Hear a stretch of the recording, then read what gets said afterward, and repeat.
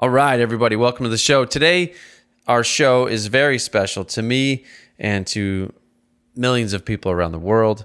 Today, we're discussing the past, present, and future of the International Scout, something that is very near and dear to us. And our episode today is brought to you by Kenda Tire, the always reliable, quiet, efficient Kenda Cleaver RT. We love it, recommend it. We run it on all of our personal rigs and pretty much standard tire on our build. So make sure you check those out. Also, very special mention to the International Scout Encyclopedia, the authoritative guide to IH's legendary 4x4, written by Jim Allen and John Glancy. So those are available at anythingscout.com, superscoutspecialist.com, or just Google it. I think they're on Amazon too. So look up International Scout Encyclopedia. It's a super good read, really well done. High quality pictures. You're going to love it. Just read it to your kids, grandparents, whoever. Anyway, thanks for the listen. Have a good episode.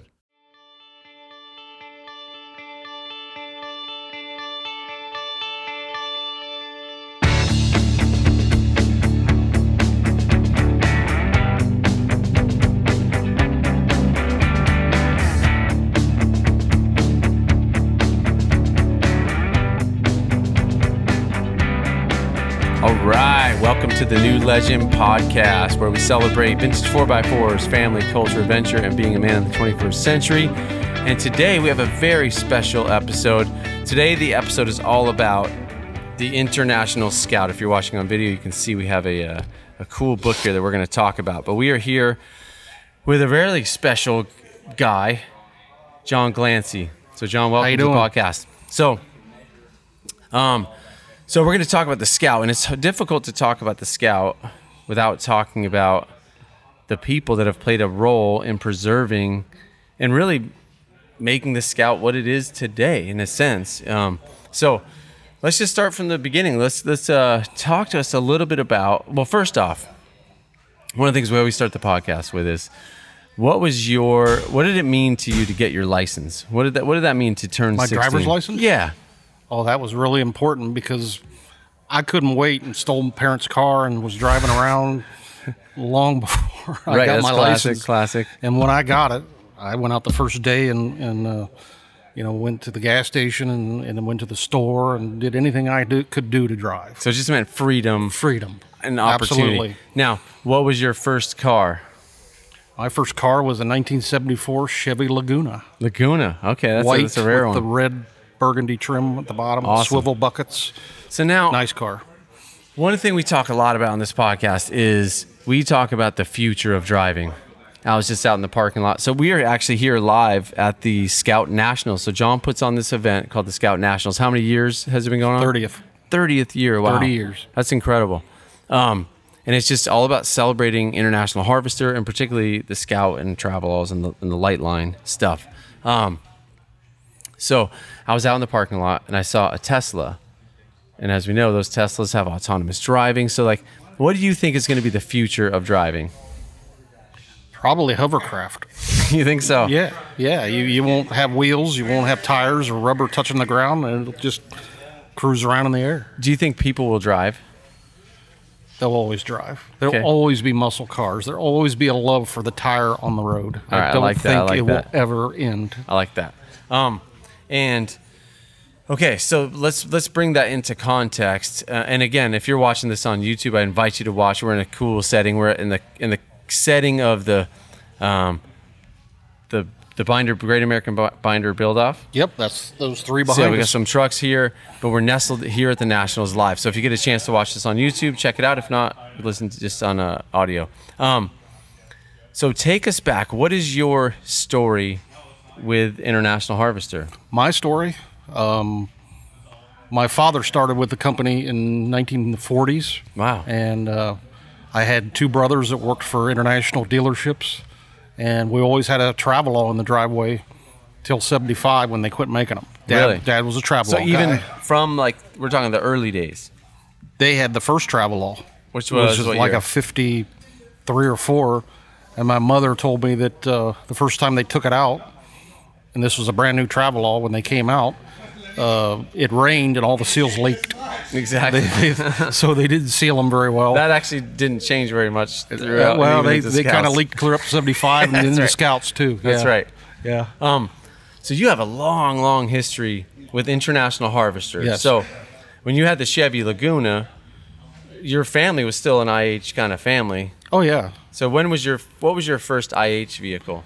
My first IH vehicle was a '79 Scout that I bought from a salesman at an international branch, and I put quarters on it and took the top off. What year? '79.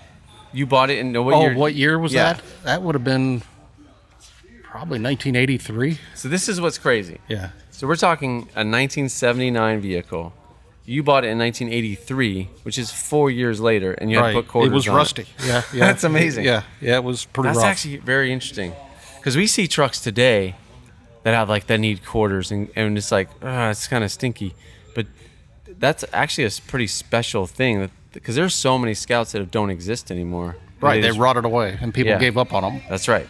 So because this is a lot of people that are listening to the podcast, they just know of Scouts from Instagram or Pinterest. Like they've just seen them online, maybe seen one or two, and actually there's quite a few people that have some sort of connection. But I think let's educate the uninformed, which is not a bad thing, because I was uninformed. Actually, I've been in the Scout business professionally since 2002, but I grew up in Connecticut. And in Connecticut, there was not a lot of Scouts because they all rusted away. Right. And so when I was up until the age of 18, I saw one Scout in my whole life. And I was like, what is that? It's kind of cool, but I don't know, maybe it's a Bronco, maybe a Blazer or something. Right.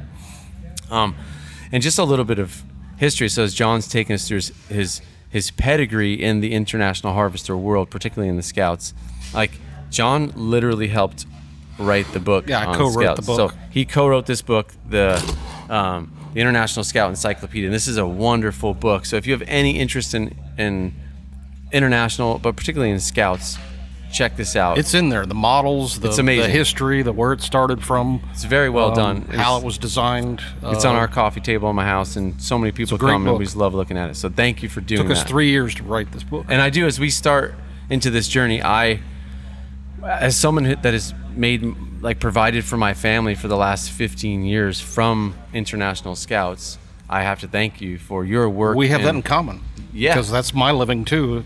You've helped pave the way, man. So let's do two things. So let's talk about the Scout. Let's just kind of run through the Scout, but then let's also talk through what the unique and influential and powerful role that you've played in preserving them, because you actually started a thing called Scout Lightline, right? Which kept parts coming, kept them on the road. And so let's go back and let's just talk about the Scout. So what was how did it come to be? What year are we talking? When did Scouts? What was some of that early? Scouts came out in 1961. Correct. To the public. Right. But what was behind the scenes happening in the late 50s? It was kind of a phenomenal, because a group of International Harvester executives were in California, and they saw some off-road vehicles. I don't know what they were. Military, could have been Willys Jeeps. I don't know what, but they came back to Fort Wayne, Indiana, where the design center is, and got a hold of Ted Ornis, who was the head designer, and said, "We want you to design something to replace the horse." Wow. Yeah. Interesting. And this is in the late 50s. That's 59. 59, okay. He sat down at his kitchen table and scratched out a design or picture of what he thought. Which some of those drawings are in this book. They're in the book. I love that. And 2 years. That's impressive. From drawing to tooling, that Scout was put on the line December of '61. One of the things we talk about is 60. A lot in this podcast is this concept of going from dream to dirt. Like, how do you go, just as a man, you go like, hey, I want to get out and have some adventure, and you go like, well, I'm going to get a Scout and go do it. So that what is the motivation? What is the thing that inspires you? So 2 years from drawing to a production is amazing, because incredible. The Scout 2, they started that concept in '65. Really? 6 years later, it came out. Wow. So quite a difference, and it's changed in technology. And they nailed it, man. The first Scout. So let's situate it in context. So in 1959, There was no Bronco. Nope. There was no Blazer. Nope. There was a Suburban. Yes. There was Travelalls. Yes. Do you know, I'm not a big Toyota guy, but do you know when the FJ40 came out? I'm not up on that. Okay. Not sure. But I think... what there was the Willys. That's right. CJ2A Yeah. and those. See, would the CJ5 been I think it out? would have been a CJ5 in like 64, so 65. That's what was out there, and it was not anything. It was not the sports utility that the Scout was. Yeah, and oftentimes I think to the normal guy on the street, the Bronco gets kind of the cred for like being the first sport utility vehicle, but it was the Scout. Well, it was the Scout. Well, to be fair, like maybe the Jeep Wagoneer, because like Jeep Wagoneers came out in they came out in 66. Yeah. No, 59 the maybe. Scout was a total, I mean, Total different, right. The Bronco was a total ripoff of the Scout Right. by Ford. Right. They right down to, I mean, I had engineers that I'd talked to that said it was almost down to the centimeter. They Right. copied everything. Yeah. So I can't give them credit for the No, SUV. no, of course not. Of course not. And then the Blazer was a full-sized vehicle. Because So, Bronco came out in 66. yes. So that's obviously enough time to be inspired. Right. and they more just than basically inspired. copied. Right. And International Harvester took a different approach because you could. That's all right. You could literally order the Scout with no doors, no top, That's right. no back seat. Right. Right. So So it was like a utility vehicle. That's Yeah. the utility part, in my opinion. Removable top, removable doors, full top, in 61 that they came out right out the gate with the half cab and the full top. and the full top. Right. Did they have any soft top options that early? They did. Yes. Which is kind of cool. Yeah. And they had like a high dome soft top. They too, or did, and they something? had like a half cab. Yeah, deal. such So, cool stuff, yeah. man. It's like the stuff of dreams. Oh, yeah. And they were very basic vehicles. Yeah, they came. So now we're 61. It launches to the public, and it is called. What is it called? The Scout. Scout 80, or was it just called the Scout? It was called Meet the Scout. Meet the Scout. Right. Okay, love it. And not too many people know this, and I actually learned it from you in the book, because I wondered forever, like, why did they call it a Scout 80, and why did they call it a Scout 800? I don't know. That was just model designations. But wasn't it like had to do with like the load carrying capacity or something? Like it was like an 800 pound. Yeah, for like half-ton Yeah. type. Right. That's true. So 61 to 65 is called the Scout or the Scout 80. Scout 80 is the model. The model. And they had only one engine, Basically the 152. 152, one transmission, Right. the T93 speed, Pretty much. and Dana 27 front axle. Correct. And then in the first 2 or 3 years, it was just a Dana 27 rear axle. Pretty weak, though. Right. And what I loved about the early Scouts is if you kept them as they were designed and engineered, like if you didn't put bigger tires on them, they would actually hold up, and they were yeah, durable. very well. But the second, like, as in the 60s, what Scout created was, helped create was the people going off-road and exploring and adventuring. Right. And then they go, oh, let's put get a little bigger, brittle. let's put bigger, fatter tires on it, and then all of a sudden the 27's breaking. So probably, I think in 63, they came out with the Dana 44 rear axle. Right. So that's doing great. Do you know, I know it's like putting you on the spot, but do you know how many roughly they sold of that 61 to 65? Ooh, that'd have been, I think the first year was 28,000. Okay. So that's successful. Yeah. That's awesome. It was a bumper crop, as they say. Yeah. For So- a vehicle. They didn't expect it. Didn't expect it. And then they kept a good thing rolling. 66 rolls along. They envisioned this Scout 800, which is to the untrained eye virtually identical in appearance. Pretty much. They just updated some features and comfort features and badging and different things. It wasn't a whole lot different. Right, the dash Right. upgraded. And but they also did something really special, I think, to compete with the Bronco in 66, or I wonder who kind of chicken or the egg, but they came out with the V8, V8, yes. which is a game changer. Right. And also in 66, a 4-speed. Right. And a 4-speed in the 4-cylinder edition. So now Right. we have... And then they had the twin stick. Yes, 66, 67. And it's really fun, you guys. Like, one fun little... As my son is 14, and we're here at the Nationals, and it's one of my favorite things to do is go like, okay, what year is this Scout? And you just... Like, man, in 61 and 62, they had clear marker light lenses, and the heater boxes on the driver's side. 63 it changes, amber lenses. Like you can decipher quite a bit of things through little subtle cues. And that's a lot of fun. So 66 rolls around. We now have this V8 Scout 800 with a Dana 44 rear, still a Dana 27 front, but now it's like it's getting refined. And what's interesting is like the marketing starts shifting. Right, they come out with a sport top, and which is like a luxury. Tried to dress them up with different packages, like the red carpet special, and that's cool. That was things that's like cool that. model. The champagne, colors, and those are pretty upholstery. rare.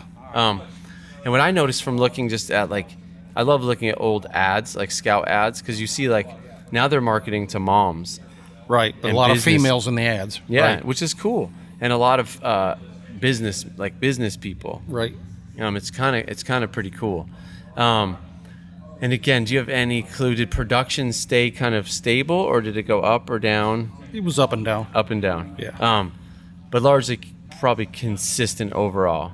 Yeah, so it was always consistent. We're talking a 10-year production, roughly, let's just say conservatively, 25,000 per year. That's about a good average. So is my math right? 250,000 vehicles? There were 500,000 total. So yeah, that's about right. This is both good two stuff. and Scout 8, the first generation. So you said in 66 now something happens, and how is it going at International? It's going well. They're doing okay. They've got the travel on. Their bigger trucks are doing well too. Yeah, that's right. Yeah. So they had a whole line. Yeah, and we're talking about the Scouts because that's what's most popular. But some of their literature said most complete line. Yes. So they went from the Scout clear to these oil-filled behemoth trucks. Huge. That's actually something that. And Chevy had some bigger trucks, and Ford, but International had like from semis, like full out everything. Everything. And what is the distinction? So describe to us, what is the light line?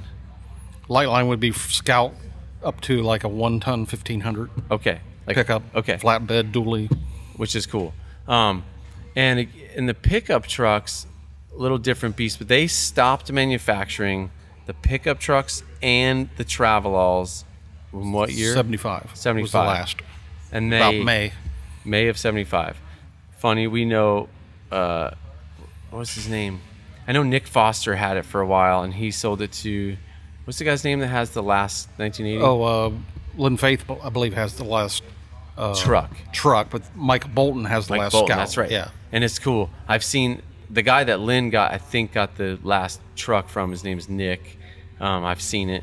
Super cool, and the last Scout. It's pretty neat. And I've heard Mike is restoring the last Scout. He's doing a ground up on the last Scout, yes. But like keeping it out, like all everything respected. That's awesome. So 66, some things come around. The market, they're trying to keep up with the market and doing a good job. The 8800 was a great vehicle. One shift, like Scout 80s, the windshield folded down. Right. Kind of back to probably the Jeep inspiration. Sure. Then they quit that. Yeah, in 66, now the windshield is fixed. Although we've seen some, they snuck through. They snuck through. I've heard a story, because a friend of mine had a 69 Scout 800 with a fold-down windshield, and he said it was like a Forest Service, like some of the national parks and Forest Service special ordered those. I don't know if that's true. Possibly some military, too. Yeah, military. And yeah, like you see Scouts at airports at this time. Yep. You ever see those big old Travelalls with like the 8 doors on them? Oh, yeah. Dog Day Afternoon was a movie that had one of those. Okay. So 66 rolling around, the engineers are like, what's next? So what are they working on? Well, it was like I mentioned, the sport top, and they came out with special models and little improvements here and there. But they also, like you said earlier, they started designing the Scout 2. Oh, that started in 65. 65, okay. Yeah, clay models. I've got pictures of those. There's some of those are in the book. That's crazy. On the Scout 2, and it took them until 71 to get it out. Yeah. And then I remember when the Scout 2 did come out, there were dealers that wanted them to keep both lines. Oh, really? For the economy Scout 800. Really? Because they were cheaper. Yeah. The Scout 2 was technically better, not a better, but a more expensive design. So it was $1,000 more. That's right. And we talk a lot about, and in our business, we focus a lot on drivability. And when you talk about a Scout 800, only ever came with drum brakes. Right. No power steering. Never had power steering. Vacuum wipers. Vacuum wipers. Just very, very simple. The Scout 2 revolutionized all that, Yes. basically. They're quieter. Yes. More comfortable. Like they have wider leaf springs, longer Right. leaf springs, so they ride better. Much better design. Yeah. They leak less. They leak. I mean, anything with That's a right. removable top is Right, going to leak. of course. But now but even in 71, we have a couple things shifted. Actually, we should just mention in 1969, a new engine is offered. The six-cylinder, 232 AMC six-cylinder. Became standard. Yeah, so now we have the 196, the V8 304 at this time, Right. like 69, 70, and the 232. That's Correct. it, right? Right. And also we have the introduction of automatics. Right. In what? Borg Warner. Was that in 69 or 70? I believe it's 69. Yeah. So now we have a really kind of cool vehicle in that we can have automatic and then we're comfortable. Never had AC, although they did have dealership There options. was an add-on unit. Yeah, like a Yes. Mark IV. I've seen a few Yep. of them. So you're getting into some refinement. But then the Scout 2 comes, AC is very easy Right. and common. Cruise control. It's an option. Yes. Cruise control, power steering, torque flight transmissions came a little later. Better transmission yeah. than the Borg Warner. Was that by like 71, 72? No, 72? it would have been 73 and 4. Really? Yeah. They got rid of the Borg Warner. Yes. What do you And think about disc those? brakes. What do you think about the Borg Warner? It's not a very good transmission. No. It's like a cast iron removable bell housing, Right. Yeah, weird it's pretty. electric kick down switch. And it does. It's kind of a hard shift. Yeah, Versus the smoothness of the torque flight. Which smart for my age to partner Oh, yeah. kind of with that Mopar design of the Torque Flight 727, which they use behind Hemis, and like it's a great transmission. Right. Oh, it's great. Still today. That's right. And so 71 comes around, the Scout 2 is born. Do you know or have you ever heard of the last Scout 800?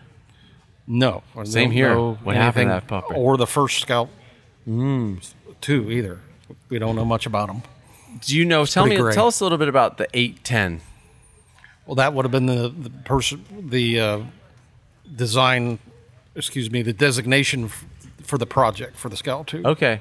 So Yeah, because there's some differences. Those very first, maybe the first 6 months of 71, like the glove box has a push button, Right. the VIN plate's in a different spot. right, those were pretty much considered 810s. Yeah, the shifter. Oh, like Right. you ever see those? The Borg Warner shifters are real funky Right. for the Scout 2s. Right. Um, And then they dropped that. Then Just they called dropped it a it. Scout 2. and big announcement in 73 or 74 was the first year for disc brakes, or was it 73? 74.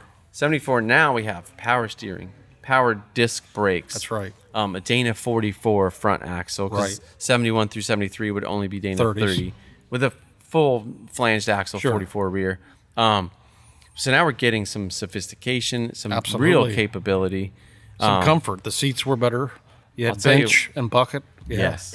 Yeah. And the colors, the red and 70, the early 70s Scout 2 with the red interior, I think is one of the best looking. They're amazing. And then they went away. What's funny to me is like I always joke about this because International had some like pretty wild like Yeah. design. Whoever was pulling the levers on like let's do like I had a truck come in the other day that was like a fire orange, something like almost like an orange, but with a red interior, original, or like you see like a green dash with a brown plaid seat, like or russet plaid. Like they just did some kind of wild, Yeah, they had some- mismatchy color stuff, which made them kind of cool in my It was opinion. 70s. That's right. And then they go kind of unchanged from 74. I mean, grills changed. Biggest change was when they dropped the light line. The Travelall went away, and then in Yes. 76 they came out with the Traveler. That is and the huge. Terra. Thank you for Big mentioning change. it. Big addition. Diesel too. came out that year. First American passenger car with a diesel. Wow. And they used So- a Nissan ST33. Right, non-turbo until 80. You like them? I have had a couple that ran pretty good. Okay. Yeah, they're like. But you don't want to, you're not going to win any races. That's right. And I've kind of found some people will tell you, and I don't have a reason to not believe them. Like, oh, I got 400,000 miles on my ST33. I'm like, that's surprising to me because I've seen Usually so they many crack heads. Yeah, cracked heads, right? Right. They're like, so I said they're like durable but fragile. If you overheat Right. them, you're cracking a head, and it's But if they're well maintained, that's right. they'll go forever. They'll go forever. Yep. And like you said, underpowered. And in 79, they offered that ST33T with a turbo. Really 80. Oh, okay. There was Yeah, a few okay, okay. 79s that slipped through, but most Got of them it. were Okay. 1980. 1 year. Which helped. Right. It helped quite a bit. So let's talk about what is the Terra and the Traveler? What are those? Basically a stretched 118-inch version of the Scout 2. The Terra was a fiberglass half cab with a tailgate, and it had they'd move the bulkhead back on the pickup to give you more space behind the seat. Right. Yeah, and added a fiberglass top and a tailgate, and it was to replace basically the full-size pickup that they just dropped. Super. Oh, that makes. I never That's thought what it was about for. That. That's so Yeah, weird. Absolutely. I've been in this game for a long time, and I never thought about that. You didn't read the book. Read the I book. should have read. You saw it, but you don't remember. Yeah. So that is interesting, and the Terras are rad. And they're super cool in my opinion. Right. Same with the Traveler. The Traveler was replaced the Travelall. Yeah. Travelall was a 119-inch wheelbase. Your Traveler was 118 with a full fiberglass top and a hatchback. I love them. So, and what's weird in today's market, still the unsung heroes are the Travelers and Terras. They are. They don't get the credit they deserve. They don't get the credit, man. They're awesome. A lifted, nice-looking Traveler can bring a lot of eyes. So let's talk also like some aftermarket partnerships. They came out with some kind of cool. There was some in the Scouts. Tell us about the Midas edition. Midas was a van conversion company that took them and put swivel buckets and shag carpet and sunroofs and really dulled them up. So Midas would probably order them direct from IH with no seats or whatever, maybe a basic. Midas would they would market them to the dealers. The dealers would order them and they'd go to Midas. Got it. Get done, then delivered to the dealers. So they had to market them first. Got it. But the Midas Edition Scouts were sold directly through Scout dealers. Correct. The brochure is through IH. And they had like some pretty funky shag carpet, swivel buckets, sunroofs. Yeah. Little clock, digital clock up above. Yeah. Little coolers with the console coolers. I don't know if I've seen one of those. And like pretty bold plaids. Like, I mean, they scream 70s. Very 70s. And they had like bucket middle seats as well. Right.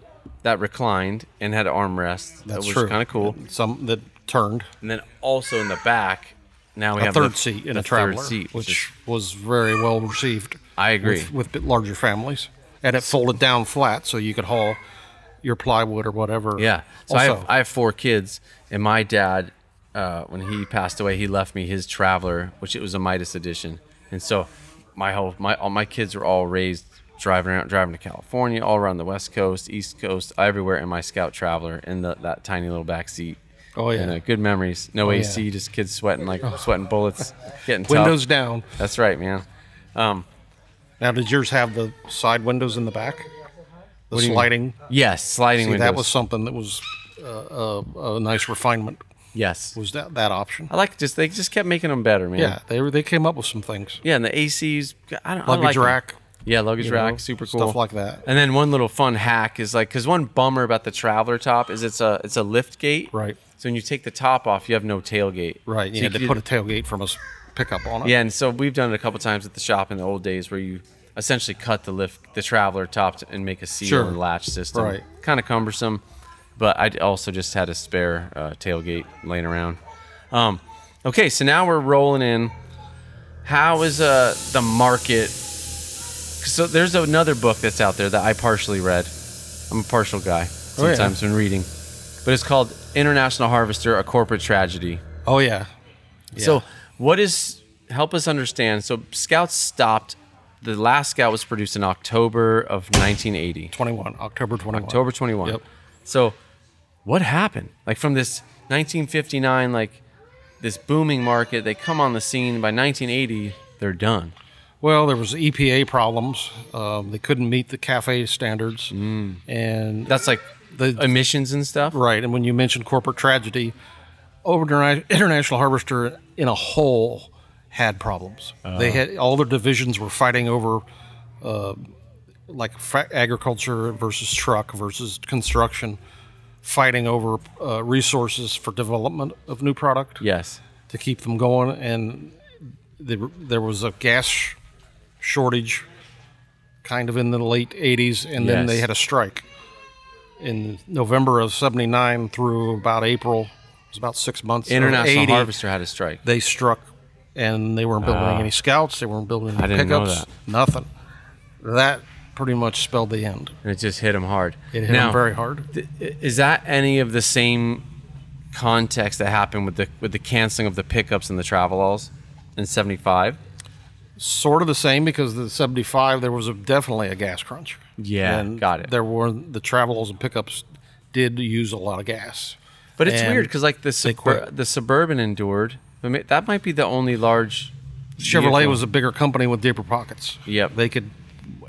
Tough it wouldn't out. call it dead weight, but they could pull along And what's interesting, bigger John, vehicles like that. like you're making me think, because from '73 the Suburban remained unchanged through Yeah. 1991. So I think It's true. that builds your case to say like Chevy had the deep pockets to pull to keep that old model kind of pulling along through Right. that gas crisis, and now like Suburbans are like everyone like Ford Excursions, Right, Suburbans, right. Dodge has like everyone's got. They big missed out on the giant- Travelall, the big stuff. I know, dude. Travels are And awesome. I will mention the 6.9 diesel that came out in the Ford Yeah, in '84 would have revolutionized full-size international man. trucks. They just it's too bad. they got 'Cause out they're of the built Scout well. game too early. In my opinion, Because SUVs, as we know, took That's right. right. off. You're getting a get I there. have a '91 Suburban. That's like now our family driving rig. Sure. And I've had like '74 and '75 Travelogues, and in my opinion, the Travelogues are built superior. Oh, yeah. The Heavier. metal's thicker. Right. They're heavy, man. I had a 4-door, just pickup truck cab only, no fenders, just the cab with doors on it. And that sucker took like 10 people to lift it. They're heavy. Yeah. Yeah, they were very well made. Okay, so we're rolling around, but there was like the next model being planned. Yeah, I guess they had numbers 350, 400. They were going to be more luxurious versions of the Scout, and they might not even have used the Scout. But what name. was like the weird looking composite Scout? Oh, the SSV. The SSV. That was going to be a supplemental. Oh, it was. Yeah, I that's didn't not a know that. replacement. Okay. That would have been like Jeep Liberty. Yeah. Or some other. So that's a big misnomer Model. because a lot of people think that is no problem, man. This guy's a busy guy. A lot of people, John puts on this show, so like he's at the center. So I Sorry. really appreciate you taking the time to do this. This is educating a lot of Sure. people, which is And I don't really mind. cool. Really cool. Okay, so 1980 October comes around, strike, bam, Scout's done. So then what happens? Like we have all these Scout owners with rusty Scouts. They had a pretty revolutionary warranty in '80, which was 5 years, 100,000 miles. Okay. Unheard of in the industry. Unheard of. And they honored that. Because back in the day, man, a lot of cars at 100,000 miles, they were kind of clapped out. So you could say up till '85, the Scouts were being brought back into the dealership and quarters put on. Yeah, really? Oh, it was a rust. 5 year, 100,000 miles. Wow. Yeah, think about it. He bought an '80. You had till '85 to claim your warranty. That's crazy. So, yeah, they They probably hated it. The they higher didn't ups. like it. No, when they were done with the Scout, they were really done. Okay. So now let's say it's 1987, and you have a Scout. How do you find parts? Dealers weren't wanting to mess with them anymore. A lot of them. There were some core dealers that did, but most of your dealers wanted to cater to the medium and heavy trucks. So, and the aftermarket companies like your company and mine hadn't sprung up yet. No.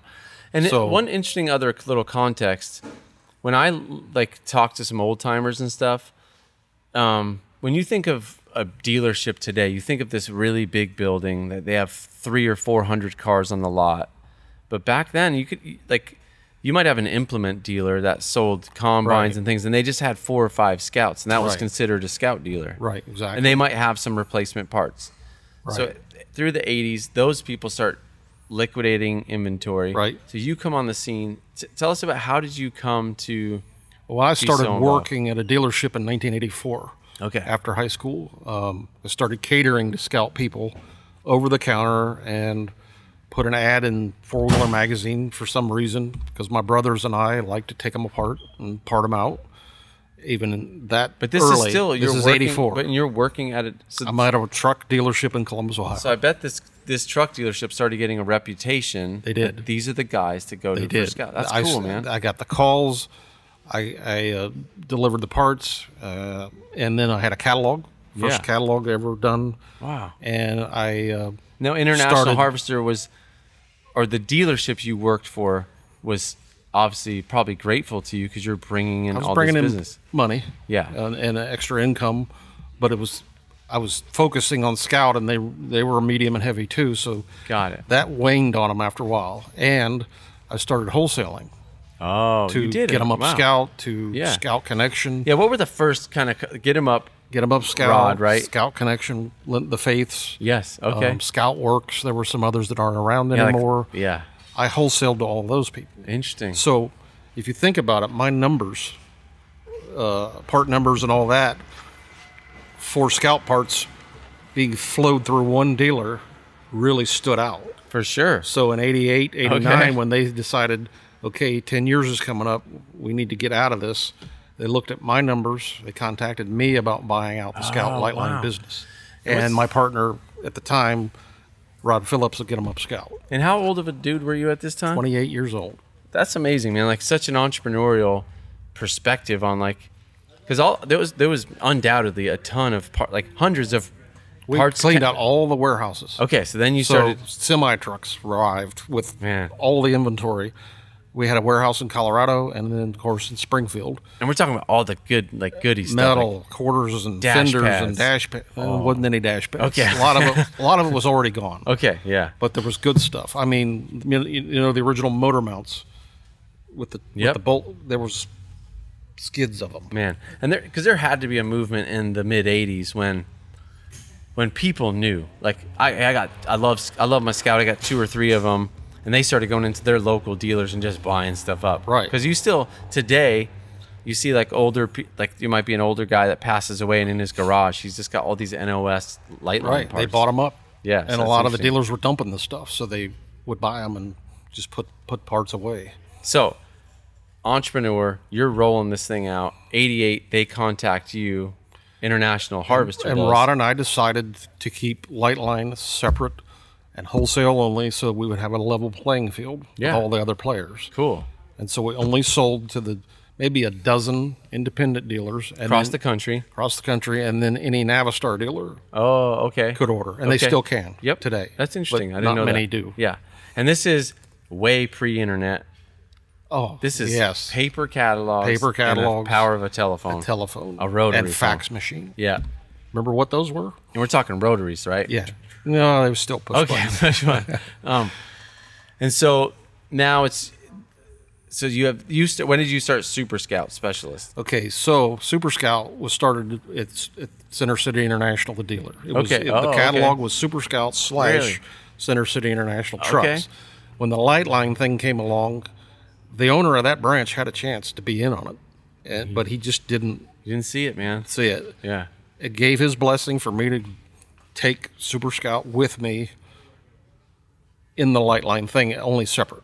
Yes. Rod and I agreed, get them up Scout, and Super Scout would remain separate. Light Line, the wholesale entity, Yes. between us. And you To be stayed fair, in Ohio. and it's still that way. Yes, and you stayed in Ohio And yes, he was in Colorado. and Colorado. Yeah.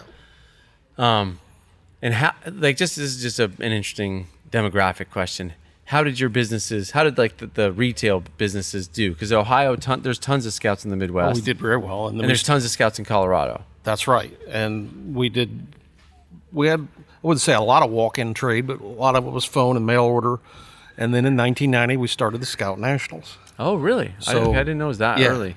Yeah, 1990 was the first year, so that started the glue for all of this. Wow. Pretty much. Yeah. And from the Nationals, all the regional shows came from that.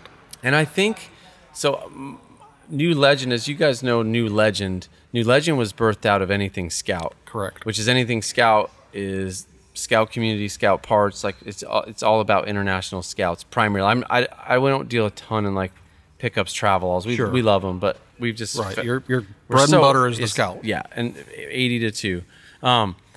But Jim Marsh, like Rod was kind of a mentor to Jim Marsh in the early 90s. He was one of our dealers. And he started when Anything Scout started in 91 or 93, somewhere in there, I think he said. I'd have to look that up. Yeah. But it had to be early And he was out 90s. on the West Coast. Correct. And I have this banner from Jim. It's like the only authorized light line dealer in California. He was proud of He that. loved that, yeah. Yeah. And trust me, he was proud of it when I had to pay I'll pay bet. for it too. But interesting dude. Yeah, very. And I was fascinated. So when I drove my first Scout, I was a muscle car kid in Connecticut. Moved to California. Now this is 1993. And I drive my first Scout and I go, this is it, man. The perfect vehicle. It's got beautiful lines. It's not big like a Blazer, because I had a Blazer growing up, and they're just really big and wide. Cumbersome. Scout's got and I remember seeing an ad, like a Scout has like an 8-foot tighter turning radius. Yeah. So I drove it, and I'm like, nimble. This is awesome.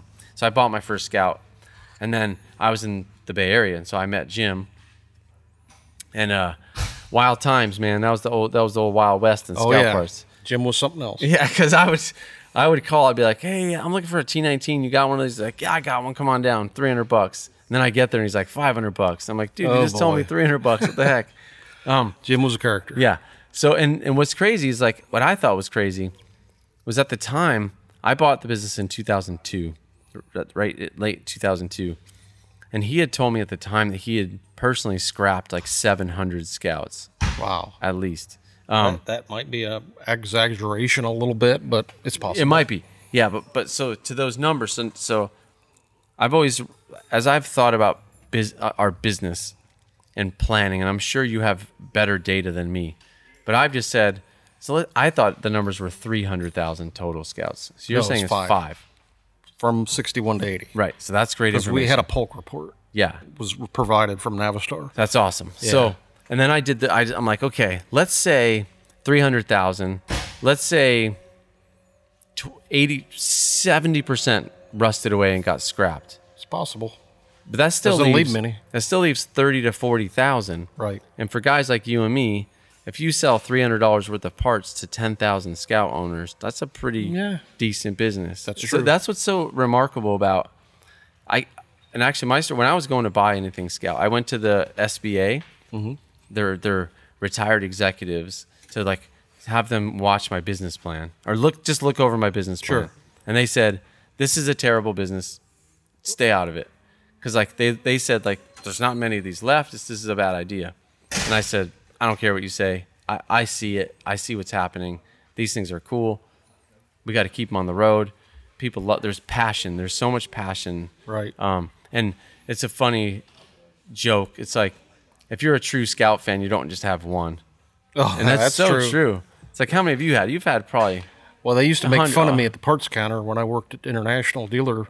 I'd have 6 of them lined up, and whichever one would start that morning is the one I'd drive. That's funny. It's like, ha ha. Yeah, that's funny. And they love leaking oil. Right. They mark the territory, of course. Like, so you've had them when they're pretty new. Did they leak when they were new? Oh, yeah. Yeah. Yeah, it's an International. That's right. That's what they do. That's hard to convince people, like when you're doing a restoration. It's going to leak. And they spend good money, and then 6 months later it starts leaking, and they're like, I want to warranty this oil leak. And you're like, they just did that when they were new. We're dealing with 60s technology here, and some of it are 50s technology. It's just the way it is. That's right. Okay. You can modernize as much as you can. So Scout, unfortunately, went away in 1980, but now we have this robust community. We're celebrating 30 years. 30 years, right? Yep, of this show. At the Nationals. The community, in my opinion, is growing stronger and stronger. Absolutely. And what I see growing, percolating up, because our vision in 2003, that early, was because I kind of saw the generational gap of the Scouts, and I said, what I want to do is I want to bring the Scout to a new generation of people. So people like to people that didn't grow up in the back of one. And there's still those deep connections. We have those, and we honor those customers. But what's so exciting is to see people who go, I saw it on Instagram, and now I have 2 of them, and my kids love them, and it's like my wife loves them, and what I see is all these cool little communities popping up all over. Like, there's a guy here that we're gonna have on the podcast tomorrow. This guy Mario from Tennessee in Nashville, and they have like a group of like 20 to 30 young Scout owners that are just like young professionals. Lots of clubs out there. Yeah, that's awesome. And so, what is, as we just kind of wrap up, thank you so much for sharing. Oh, no problem. It's my pleasure. And what I love is, like, I've been doing this to me, it seems like a long time, but you've been doing this a long time. I'm tired. Yeah. Yeah, it was funny. I was out with one of this Scout guy, and he's been doing it for a long time too. Mike out in Southern California, Ishmael. Oh yeah, and he's like, he said the same thing. He's like, man, I'm beat up. I've been parting out scouts my whole life. And my back is shot, and so it's not an easy business always. Right. But it's very rewarding. And when you get to see awesome scouts like this and awesome people, this is such a great group of people. Everyone's friendly, and it's great. So I appreciate all that hard work of keeping this going, man. That's what I got to do. Because think about it, without you, who knows? I don't know what would have happened. I don't know either. I think it would have been similar. Yeah, I hope. Somebody would have stepped up. I hope so. It wasn't me. But I appreciate your work and certainly your role, even in an existential way of like, or somewhat removed way, and me being able to do what I love and provide for trying my to be family. fair about it. Yeah. Nobody's king. No, it's great. And we try to include as everybody that wants to be involved. It's great. So what is next? What's kind of the next, what's next for Lightline, for Super Scouts? What's next for John Glancy? It would be nice to come up with a front fender. Yes, thank you. You know, I'll partner with you on that. Let's do that. Yeah. So, and I wanted to, other parts that we don't have. That's what we. And need one to thing do. I've been so thankful for is the dog legs. Those are getting those you did stamped was such a good job good. on those things. Thank you. Because we restore scouts every day, and They're perfect. They're perfect. And so, we need to do more of that. a front fender would be Windshield insane. frames, Windshield front frames. fenders, Scout 80 fenders and quarters too. And I think you're right, John. I think we have to because it's not cheap. No, Like to do those dog legs, we're talking, folks. If you look them up, just look up Scout. they're 2 expensive dog leg. and we don't make much. So No, and they're like 3 inches by 4 inches. They're Right. tiny. Right. But we're talking thousands and thousands In and tooling. tens of thousands Right. of dollars to Sure. get it the stamp and the tooling. So to make like a fender is not a small be endeavor. $100,000. It was At least. in past 10 years I've looked at it, and it's usually minimum of 10 grand or 100 grand to get 100,000. tooling done. And my hope is the technology has changed and we may be able to get that price down. Yeah, what's interesting, I'm working on, because we love the rally steering wheels. Mm-hmm. That's what we use in all of our builds, and the plastic parts are just getting impossible. So Right. we're actually getting some stuff 3D printed. That's cool. 'cause We've we have to. got the horn button retainers, and Yes, and I get we those from had you. the button done. You did? Okay. I did, but it wouldn't click on. Mm. So I'm trying to get the guy to remold them. You had a mold done. I did. We did, Awesome. but we didn't want to put them out when they didn't click. They just go No, on there. you can't. That's cool. So let me know how that goes, because will. I might help you. I got to with get that. on that guy about redoing that. Yeah, and if it takes hey, say Let's Sean, go. order 100 of these, That might happen. I might do it. A little more of that would help us. Yeah. It would. And thanks for all your work. Thanks for keeping problem. these things on the road, man. It's been fun. We're gonna keep it going, man. We're going to keep going. We're gonna not be fun. ending. The show is going biannual. We're off next year, but Okay. we're not done. We'll be back in 21 I think that's helpful because with a there's so much retool. stuff going on. Judging and all this is Yeah. going to get changed. Good. And we're going to be more relaxed. That's what It's we already want. pretty relaxed, but I like it. You haven't been in the judging part. Oh, okay. I mean, it's like a Corvette show. Yeah. It's just We too don't need that. complicated. That needs to go away. And one request from a builder. Okay. Is let's add a driving portion. Oh boy, they had that at Fort Wayne because they had the test track. No, not just. I'm saying judging in the judging. Oh, that you have So to. these 3 trucks give you Should the be. keys and you go drive. Oh, okay. I'll be the first one. Because we have our new legend Yeah. motto is the Sure. best driving vintage 4x4s on the Sure. planet. So We'll look into that. we'll look into it. John, thanks again. No problem. Appreciate it, man. Thank you. Until next time. Take it thanks for easy. joining us.